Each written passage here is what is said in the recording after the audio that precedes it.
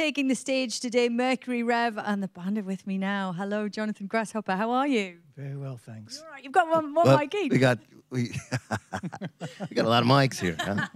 So you guys have been here a couple of hours, and you've been sound checking. How's it sounding? Fantastic. Yeah. Beautiful. Yeah. And obviously, you're back with the first new record in 7 years. And I think there's this great quote I read, Jonathan, which said, it was you saying, it's great to get out in the world again after being atop a mountain for 7 years. I mean, have you kind of reacclimatized? Any kind of pressure problems coming back down and getting into the live space and, doing interviews and press and all that kind of stuff? It's easier to breathe down here. There's a lot more oxygen. So tell me a little bit about the record, because it was the two of you kind of at the creative controls production-wise for the first time. Why and how did that happen?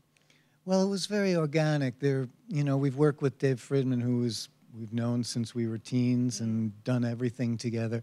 But this time, just scheduling. Grasshopper became a father for the first time, and congratulations. Very close to home. So you were in the Catskills, right? Yeah. Okay. Yep. Okay. Any sleep deprivation that you were having to deal with, Grasshopper, at that point? Yes, a lot. Yeah. Does it help having had like years of touring under your belt? Yes. Yeah, because that lifestyle, you're kind of like you sleep when you can. So yeah, it just it's the same kind of deal. So it was quite familiar to you. Very familiar. And this record, one of the themes in it is the creative relationship between the two of you. And as you say, Jonathan, that goes back such a long way. Was it 1986 when you first met? It was 84. 84. So we've been playing together since very late in 1984. And again, the years just kind of melt in, and after a while, you don't realize you're playing with someone for 30 years. It's really just like looking at your right hand, It's so natural. When we record, we really don't do a lot of talking anymore. We just play and we listen a lot. Yeah. It's a lot of telepathy. Yeah. Sorry, telepathy. And has your relationship changed over the years? I mean, how has it changed? Because it must adapt and change with life, moving on. Well, I think when you begin, you can see the big shiny red button on someone, and if I push that, I'm going to get quite a reaction. And as you go on through the years, you realize there's other ways to find your way inside of someone you're with, whether it's a musician or in a relationship. So you sort of steer clear of the big shiny red button. So just stepping away. The sort of friendship atomic clock moves back a few seconds. Yeah, you kind of know when things get too close together in the reactor, that something's going to give. And in the past, there have been those explosions. But these days, I think we have a better understanding of what things are going to sort of set each other off, But every once in a while, you have no idea, and there it goes. Yeah. So what about recording then? As you say, you're not doing a lot of talking, just kind of playing. Tell me about your time in the studio working on this record. We would just play together back and forth, and once it got going, it took a while to get going, several months, and then once we kind of dropped into it, it kind of came very, very easily, and a lot of the songs from The Light in You just, kind of flowed out very naturally then. And it's coming out on Bella Union over here. It's out now on Bella Union, which is a great label and a new home for you. What made it the right place? Everything, everything about it. And actually, it was our first call.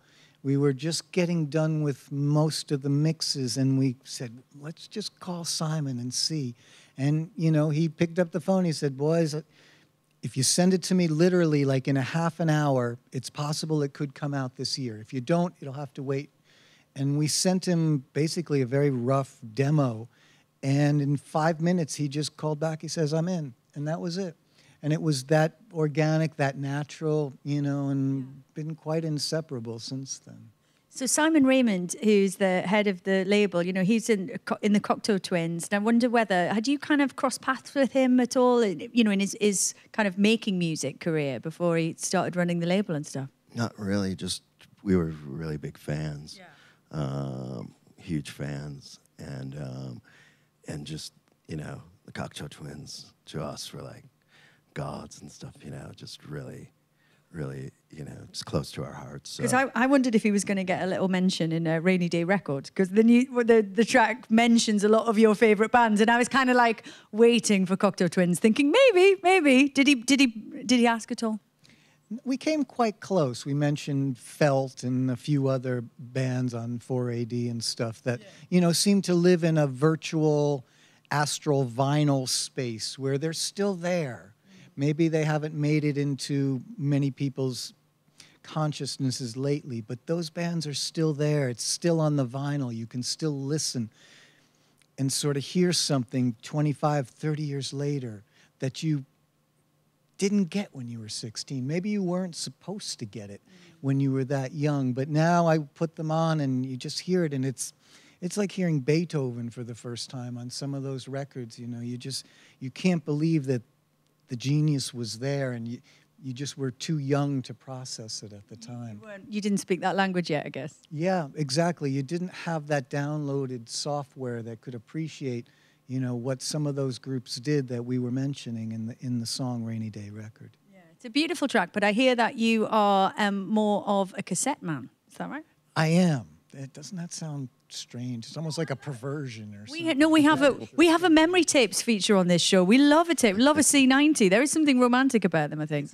It has to do with sort of the modern meditation of making a mixed cassette for your girlfriend or your boyfriend back in the day. It would take all day because you'd want to get it right, and then you'd screw up and to rewind and start again. And to me, that was almost a romantic ritual, is making the mixtape and then making sure the girlfriend listened to the whole thing, all 90 minutes. Did you listen to side 2?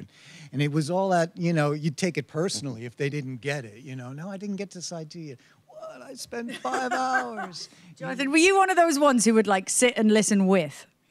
Well, I just had that sort of feeling like, you know, it was probably very similar to when, you know, the girlfriend or the boyfriend cooks a really great meal and they've spent 5 hours making it, and then you sort of gobble it down in 15 minutes and the girlfriend's just staring at you, boiling, you know. And again, that ritual of making the mixed tape, I think that was lost with the digital age. You could sort of just drag and click. Drag and drop, yeah, and you didn't have the time to really sort of almost plan an emotional trajectory of the mixtape.